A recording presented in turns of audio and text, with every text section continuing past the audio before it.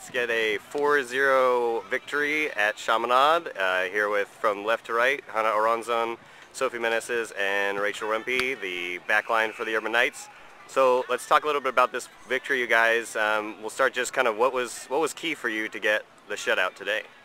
Just tough defense, and then the midfielders handled all their business. We really took care of it today.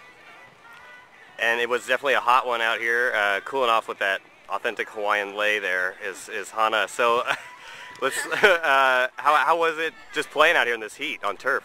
Oh, it was super hot. I think it was one of the hottest games we've had this season so far, but we decided already from the beginning to not focus on it, and we just went with it, and I think we did great. And finally, Sophie, you guys get the victory here to start your lengthy Hawaii road trip. So talk about how that is for you guys' momentum now. Well, last year we got a swoop in Hawaii, so we're really determined to do that again. So we're going to work hard and pump each other up the entire time, so we're excited to start off with the win.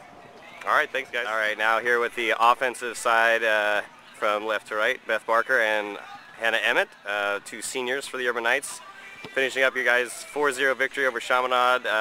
Emmett, we'll start with you. Can you talk a little bit about that goal that you had just at the end of the first half? You got the connection from the one right next to you. Yeah, we did good high pressure and we got a corner, and then Beth hit the corner and put it just where I like it, just far post, and just headed it in, and it was perfect, and that gave us a lot of momentum to keep getting more.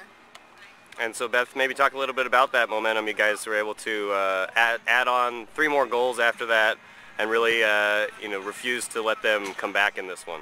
Yeah, I mean, it was kind of slow starting to get those first goals in, but we did in the end of the first half. So I think really getting it to that halftime talk, all of us kind of pumped each other up, and were able to come into the second half, momentum. All right, thanks you guys. Congrats on the win. Thanks.